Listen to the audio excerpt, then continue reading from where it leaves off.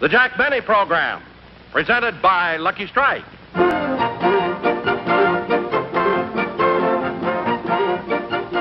What do you think this is? It looks like some form of torture machine, doesn't it? Far from it. Actually, this instrument has a lot to do with the better taste of Lucky Strike cigarettes. What you were just looking at was a device for measuring the moisture content of tobacco about to be made into cigarettes in a Lucky Strike manufacturing plant. And believe me, smoking enjoyment depends a lot on maintaining proper moisture content. Too much moisture, and your cigarette will burn too slow. Too little, and it will taste dry. That's why the American Tobacco Company keeps a sharp eye on the moisture content of the fine tobacco that goes into every Lucky during every step of its manufacture. Here's how Robert Pendleton, who operates the instrument you just saw, tests for moisture after the tobacco has been shredded. He pushes a container of tobacco under the specially designed moisture meter, the long prongs buried deep into the tobacco. Then electric impulses show the moisture content of that tobacco on a dial. Yes, the fine tobacco that goes into every Lucky gets a lot of expert attention all along the line.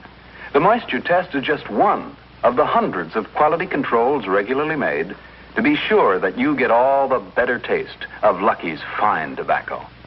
For smoking enjoyment is all a matter of taste. And the fact of the matter is, Lucky's taste better, cleaner, fresher, smoother. So be happy. Go Lucky.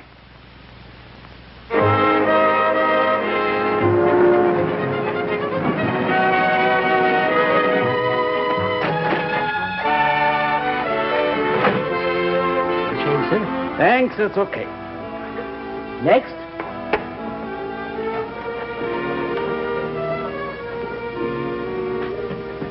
You're next, sir.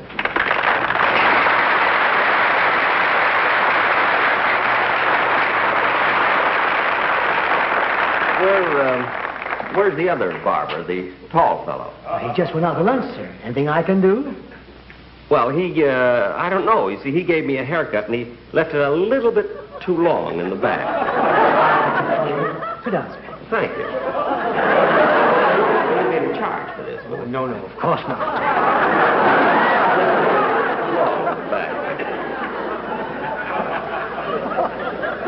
By the way, when did the other barber cut your hair? About 4 weeks ago. Okay, Mr. Dunne. Oh, you know who I am? Now, yes.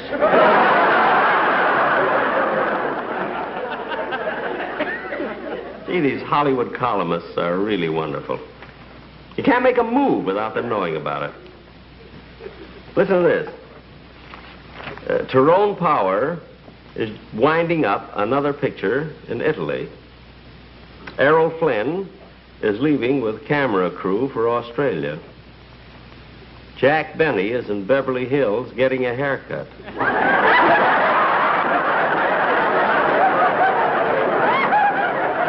Gregory Ratoff, director, has completed casting his new production.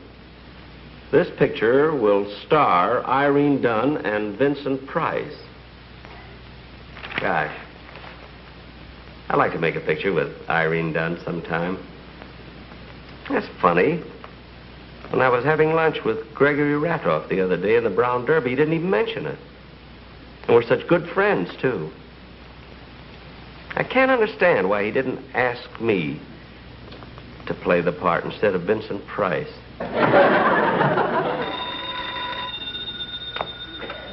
Hello? Yes? This is Gregory Ratoff. Oh, hello, Vincent. Hello, how are you? Yeah, we'll rehearse tonight. Yeah, at Irene Dunne's house. That's right, Vincent. See you there. Bye. Yes? Mr. Jack Benny's here to see you. Jack Benny? I don't remember having an appointment for him today. What does he want? Perhaps you're to have lunch with him. Oh, no. That I'll never do again. You know, last week we had lunch together at Brown Derby, and the most embarrassing thing has happened.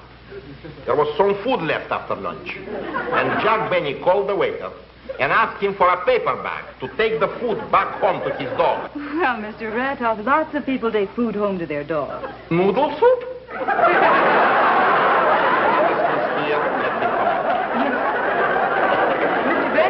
Mr. Ratoff will see you now. Hello, Jackie. Hello, Gregory. How are you? Well, sit down, my boy. Sit down. Thank you. Well, to what do I owe this extreme pleasure? Well, Gregory, I know you're a very busy man, so I won't take up much of your time. But I have some wonderful news for you. Yeah, what is it? Well, this morning I got a haircut. Well, congratulations. That's what I mean. See, while I was sitting in the barber chair, I read in the paper that you're going to make a picture with Irene Dunne and Vincent Price. That's right, Jackie, and it's going to be wonderful. I consider myself very fortunate with this casting. Mm-hmm. Well, what is this you wanted to talk to me about? Well, Gregory, I was just wondering if you'd like to use me instead of Vincent Price.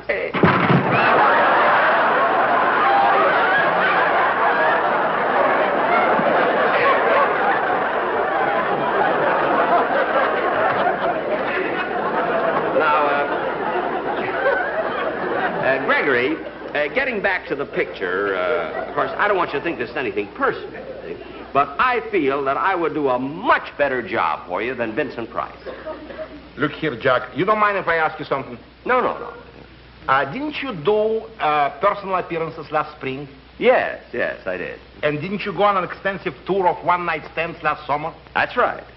Now, if I remember correctly, you've been on the radio for about 20 years? 20 years on the radio, yes. And now you have your own television show? My own television show, that's right. Well, let somebody else make a buck, will you? Gregory, that's not the point. It's a matter of proper casting. Now, does Miss Dunne know that you have Vincent Price? She picked him. Oh.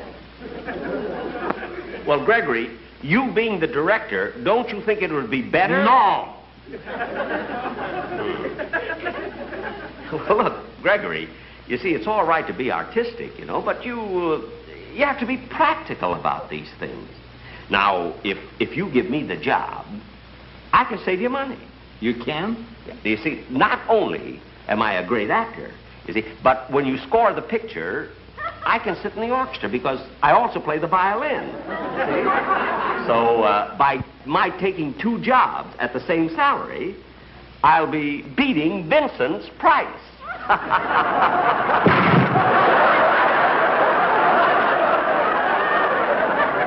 The chair turned over. How did that happen? I don't know, only my stomach did the same thing. Now, look here, Jack. Yeah. There's nothing personal against you. But Mr. Price is engaged for the role, and that settles it. Well, it doesn't settle it with me, Mr. Ratoff. I'm going to call Miss Dunne and take the matter up with her directly. I wish you would. Thank you. Goodbye, Mr. Ratoff.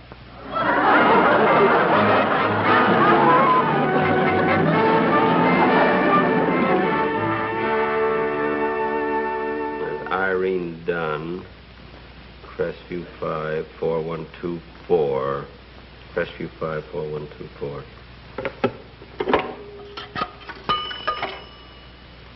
Crestview 5, 4124. What number were you dialing?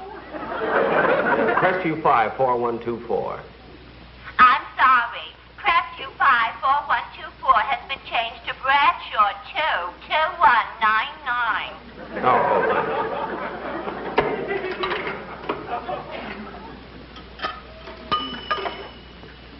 Bradshaw 22199. What number were you dialing? Bradshaw 22199. I'm sorry, but Bradshaw 2 2199 has been changed to Sycamore 2 8002.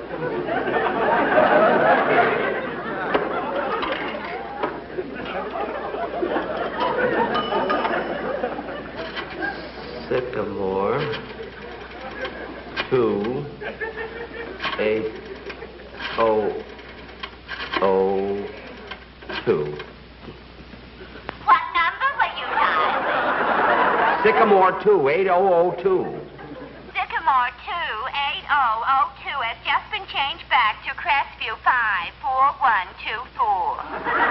Look, well, operator, that's the number I called in the first. Just a moment, I'll connect you. Hello? I'd like to speak to Miss Irene Dunne, please. This is Miss Dunne speaking. Irene, this is Jack Benny. Oh, hello, Jack. It's nice to hear your voice. The last time you called me was in 1943. 1943? Yes, don't you remember? You wanted me to play opposite you in The Horn Blows at Midnight. Oh, yeah. Jack, did they ever make that picture? Well, of course they made the picture.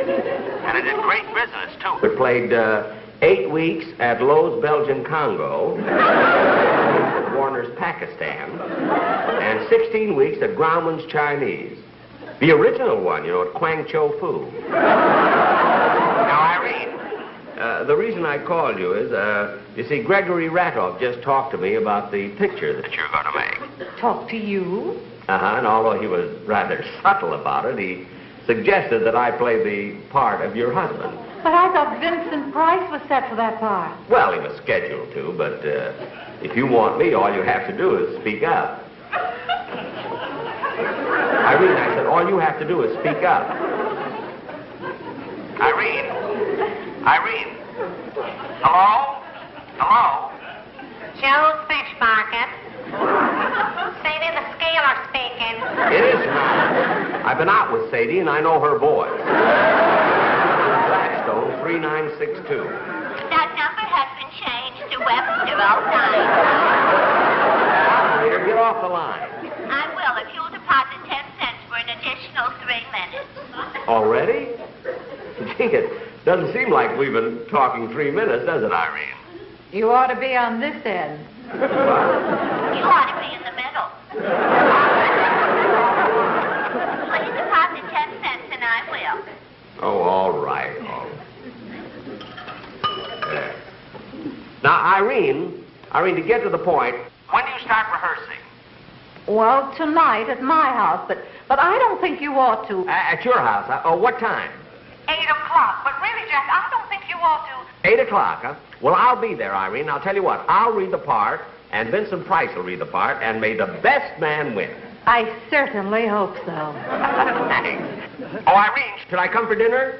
Irene?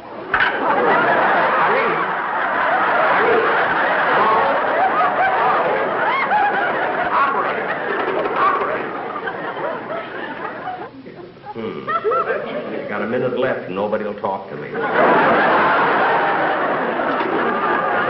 read the house early so I can go over the script.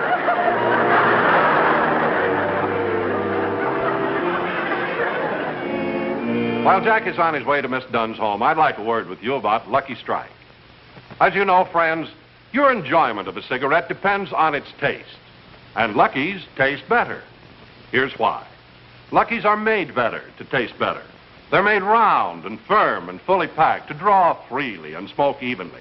And LSMFT, Lucky Strike means fine tobacco. So for all the deep down smoking enjoyment you want from your cigarette, be happy. Go Lucky. Next time, ask for a carton of better tasting Lucky Strike. Now, ladies and gentlemen, we take you to the home of Miss Irene Dunne.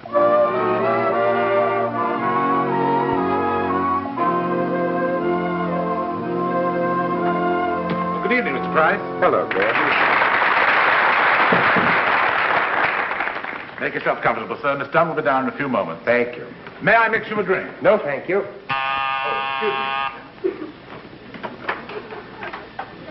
Yes, sir? I'm Jack Benny. Miss Dunne is expecting me. Won't you come in? Thank you. May I take your coat, sir? Oh, yes. And your hat? Oh.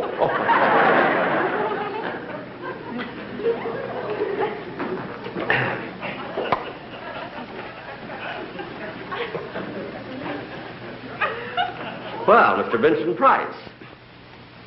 I'm Jack Benny, star of stage, screen, radio, and television. How do you do?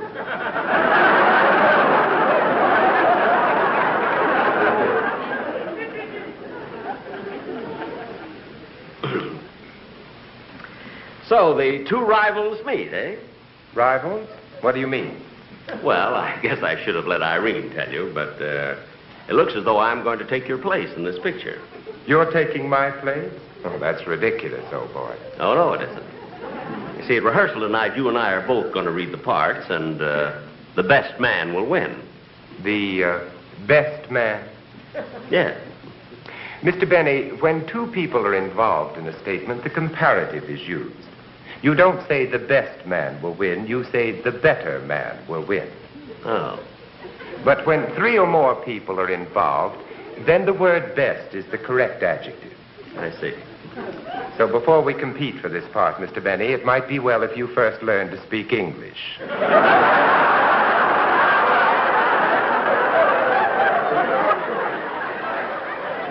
Well, for your information, Mr. Price, I went to Waukegan High School and excelled in English. I got 99 every single term. Well, ain't that ginger peachy? Now, cut that out! Of all the sore losers, you certainly take the cake.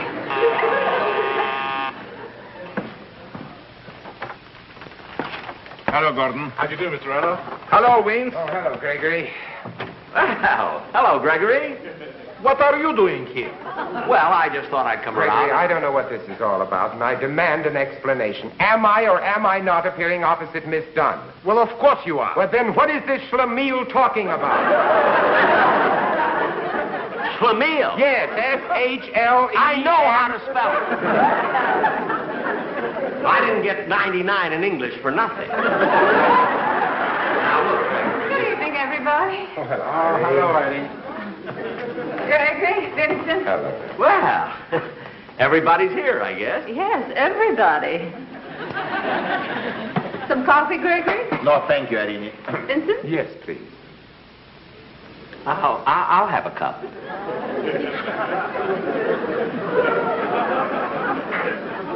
Mr. Price?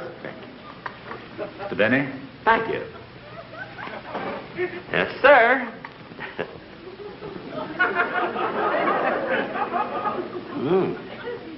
Gee, Irene, this is the better coffee I ever tasted. The word is best. There are only two of us drinking. The comparative. Well, let's get on with the contest, shall we? I mean, the rehearsal. Go on. Take this, Tracy. Gregory, before we begin this rehearsal, let's settle one thing for Mr. Benny's benefit. Is he or is he not replacing me in this picture? Certainly not. This is ridiculous. Of course, it's ridiculous. I think it's absurd. You keep out. Take out the dishes like Miss Dunne told you. All right, all right. Now let's get on with the rehearsal. Look here, Jack. If you insist on staying, just keep quiet and sit down over here. All right. Now look here, Irene, honey child. We will start with the scene that takes place in the drawing room. Oh, Irene, is it all right if I have some of these walnuts here? Oh, help yourself, Jack. Yes, it's a big one. As I said, we will start with a scene that takes place in the drawing room. That was a tough one. Look, Irene, in this scene, your husband is late for dinner for 2 hours. God! Well, Irene said I could. Anyway, I don't want to sit here like a bump on a log. If I can't play the leading role, isn't there something I can do? All right. You can play the butler. The butler? Yeah, here is the script. We start on page 12. All right. Look, Irene, you are the wife, and Vincent is the husband that doesn't understand. And Jack, I'm the butler whom Irene really loves. you're the butler, that's all. And please stop rewriting the script. Irene is not in love with you. Irene is in love with Vincent. And you're just the butler, that's all. Wait a minute, don't shout at me. You know, I'm old enough to be your brother.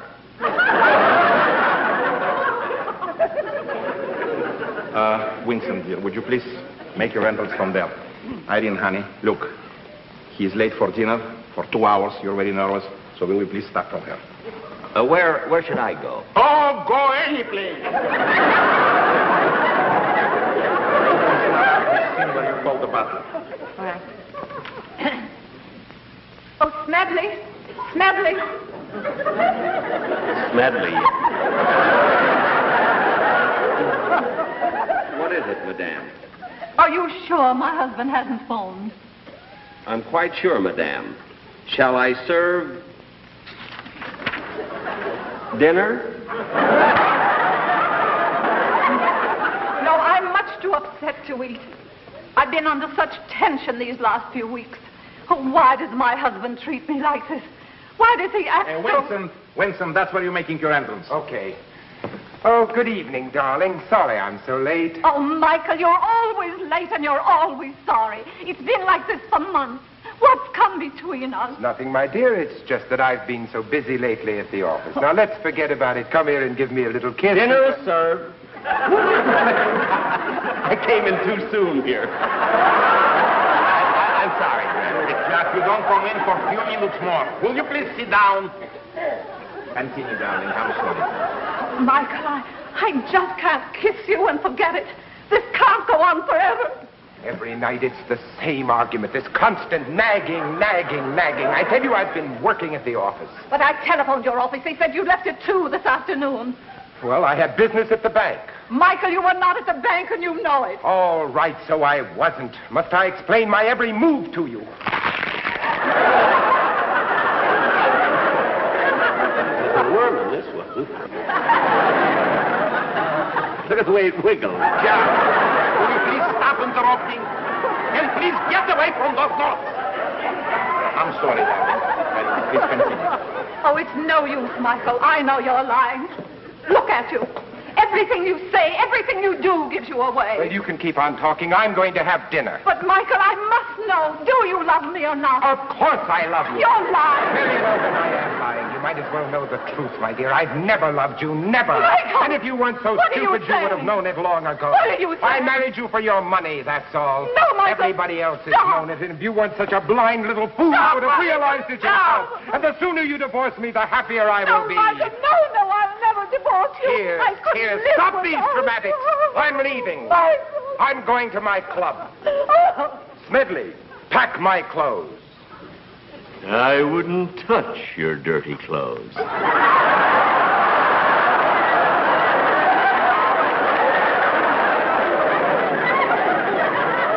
You schlemiel? Jack, it isn't in the street. Well, I can't help it. He made Irene cry. Well, he's supposed to make me cry. It's in the story. Well, if that's the kind of a picture it is, I don't even want to be in it. Who asked you to be in it? Irene did. I did not. Well, somebody did. I'm here. Look here, Irene. I've never directed before under such aggravating circumstances, and I'll never direct under such aggravating circumstances again. I'm quitting.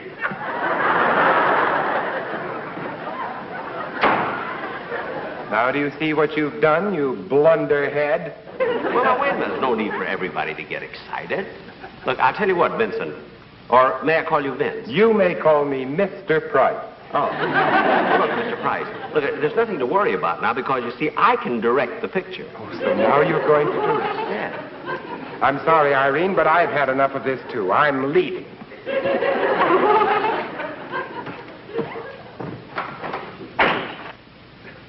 Well, he's gone. Yes, Jack, and I hope you're satisfied. Oh, I am. Of course, I didn't want to get Vincent's part by default. I thought, Irene, it was very, very clever the way you maneuvered it. The way I... Why, you... Schlemiel? Yes, that's it. I quit, too.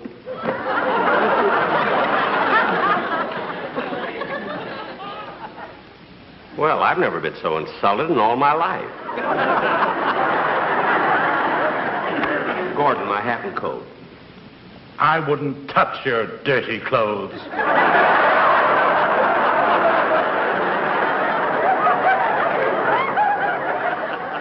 You might as well go home.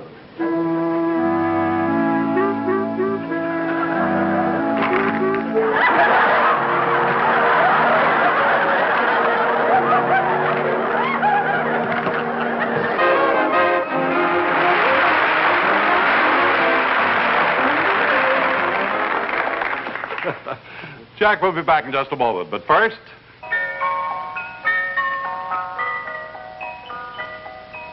Friends, here's a wonderful Christmas gift for anyone who smokes, because it says, Merry Christmas and Happy Smoking 200 times. Yes, 10 packs of those better-tasting Luckies, all done up for Christmas in a beautiful carton created just for Lucky Strike by the famous designer, Mr. Raymond Loewy. It'll look so bright and colorful under your Christmas tree, and it's such a welcome gift to anyone who enjoys a good smoke. Because, you know, smoking enjoyment is all a matter of taste. And the fact of the matter is, Luckies taste better. Cleaner, fresher, smoother. That's why you can't go wrong if you remember your friends with these colorful Christmas cartons of Lucky Strike. Be happy, go lucky for Christmas gifts this year.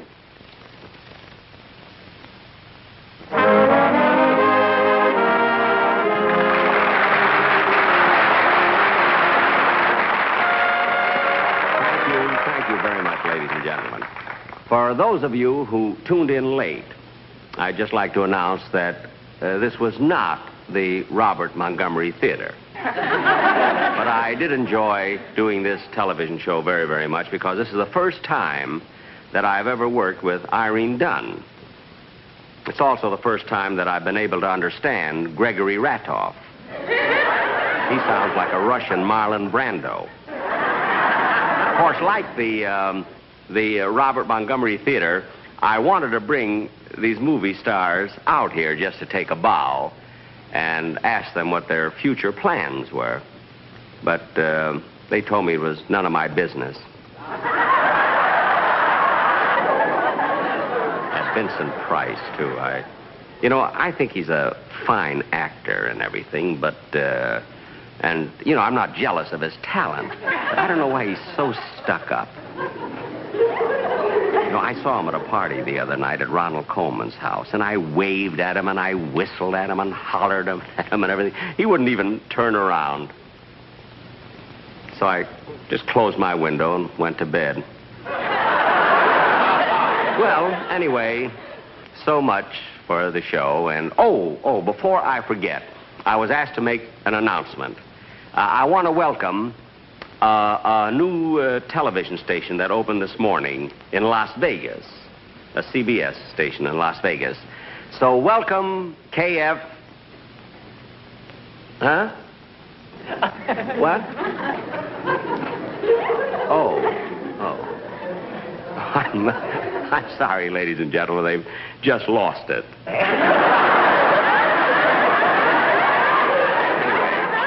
Again, very, very much. See you in about 3 weeks.